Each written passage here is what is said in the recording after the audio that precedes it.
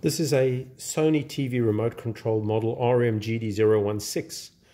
I had some problems with it. The volume and the program button stopped working, so I wanted to open it up to repair it, and it was quite tricky. So I'm making this video to help other people that may be trying to want to get in and open this up. It's a very well made piece of plastic here, and almost perfectly invisibly sealed. So the first thing here is, as you can see, it's already opened. I'm just holding it together.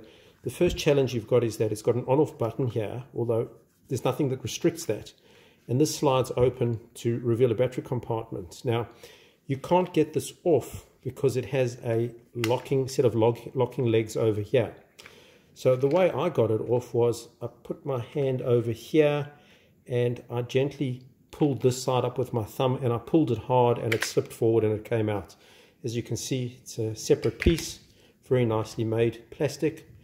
The challenge I had at the time was, how on earth do I get this off the top? Because on observing it, it looked like it had been radio frequency sealed, but after playing it around with it for a while, I noticed when twisting it that there was a bit of movement on the top. So I realized then that this must clip in. So I took a piece of flat metal.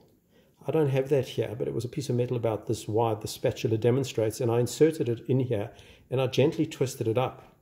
A little note of caution, I was twisting it at this point over here, and as you can see, one of the plastic snaps is there, and I've damaged it slightly and also damaged this one because at the time I couldn't see what I was opening. So open it with caution and jiggle it gently, don't force it.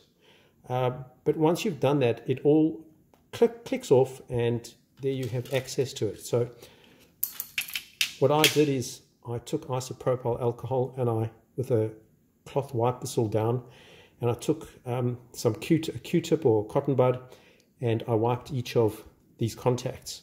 I then put this back together again, but I found that the two buttons were still not working. So I took a pencil eraser and I rubbed the two troubled contacts. So any of the contacts that are not working, or you might even give it a shot, rub all of them with a pencil eraser and then just gently dust it off. And what I did also is I pushed the rubber buttons out over here, and I took the eraser and I rubbed them against the buttons as well, and I then tested it afterwards and it worked. So it's all good now. So it's just a case of putting it back together, which I'm going to try and do.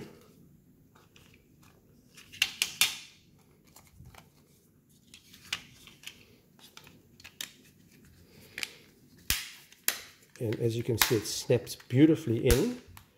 And it's a testimony to Sony engineering. You would not think that that is a removable piece. And then it's a case of putting this back in here. I haven't done this before, so there you go. Just click it in, and voila, we have a remote control working. I hope this helped you, and just give it a thumbs up. Thanks.